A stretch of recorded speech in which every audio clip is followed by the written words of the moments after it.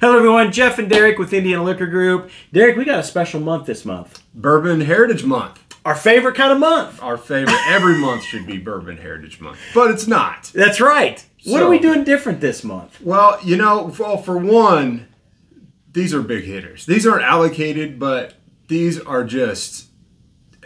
Everybody loves every one of these bourbons. That's right. We're taking it back, aren't we? Taking it back to the classics. Yes. Absolutely. And then we're going to do something else, a pairing, maybe? I think so. Yeah. We are very lucky to have our very own Chef Jason join us today. So it's going to be a different kind of review. Yeah. We're not going to just review bourbon, but because it's Bourbon Heritage Month, we're going to see which one of these is going to pair with what dish we're going to be featuring in this video today. Yeah, I mean, we all have to eat too. We can't just only drink. So yeah, we're bringing some food in. That's right. We're going to teach you what to drink and what to eat and how to do it. That sounds good to me. All right, let's go check it out. Yep.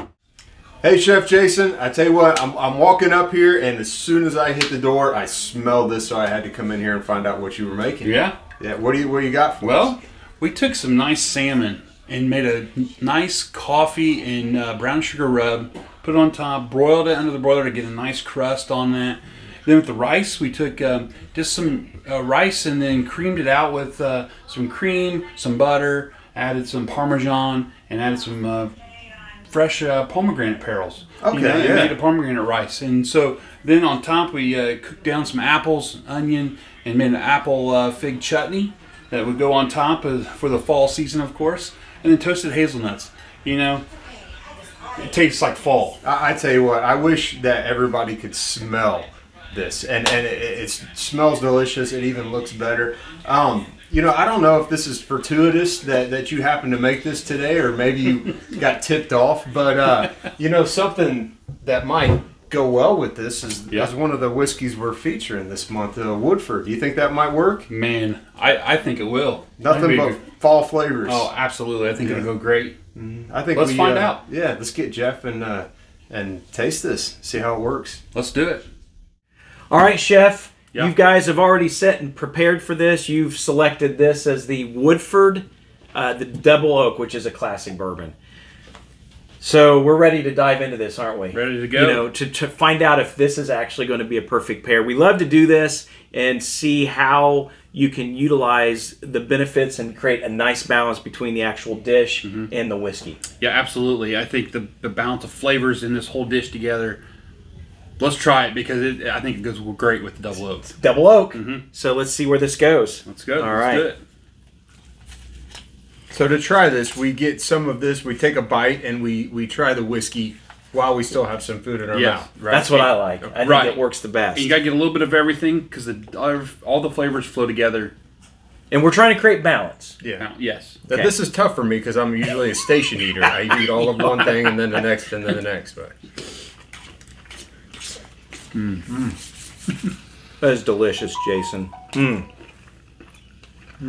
Cheers.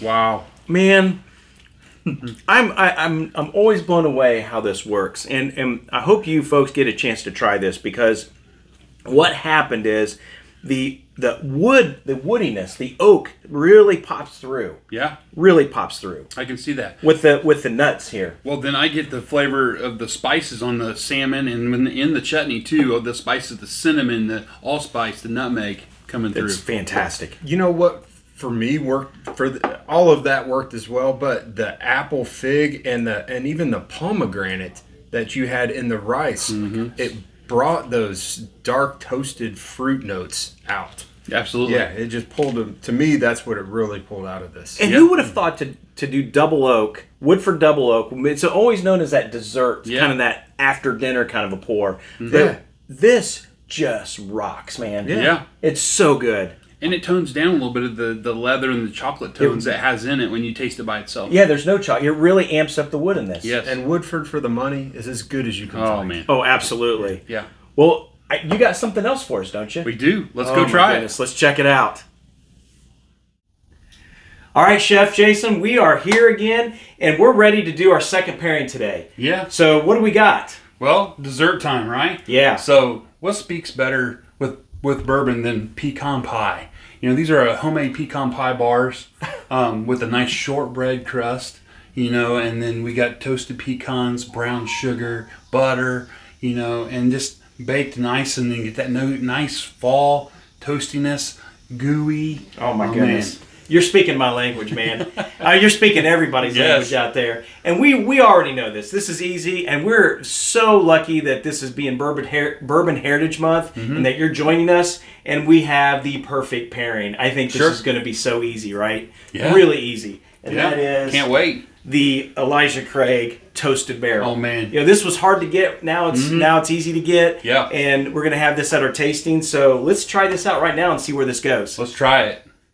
So welcome back. And what do we finish every great meal with? A great dessert, right?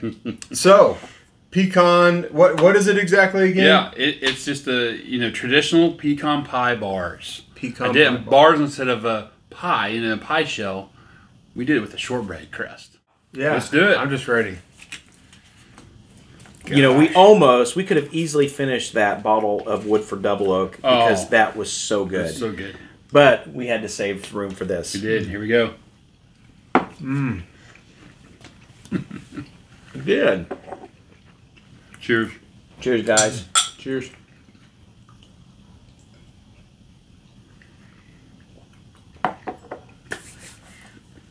Oh so, my gosh! What's surprising to me is I'm focused on the pecans, right? But just the shortbread, the crust is what this whiskey really brought up and brought out to the front. The butter in it, yes, it was the crust that this really enhanced. Totally agree. Because really, when you think about it, the pecans are they're sweet, and it's so dominating. When you taste the Elijah Craig toasted with this, you're right, it really pulls that shortbread out and just totally creates this awesome balance again. Yeah, with the brown sugar mixed in there with that. And to me, on the back end now, I'm getting more cornbreadish, the corn. Yeah. It's that butter and that shortbread. It just, it enhances that so well.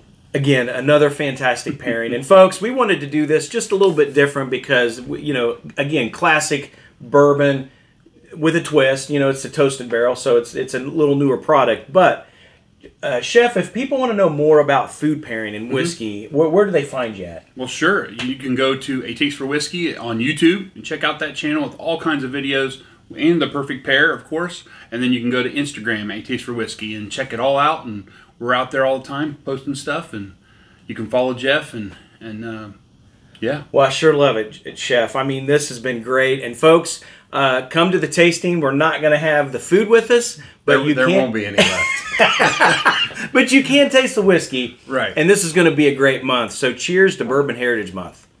Cheers.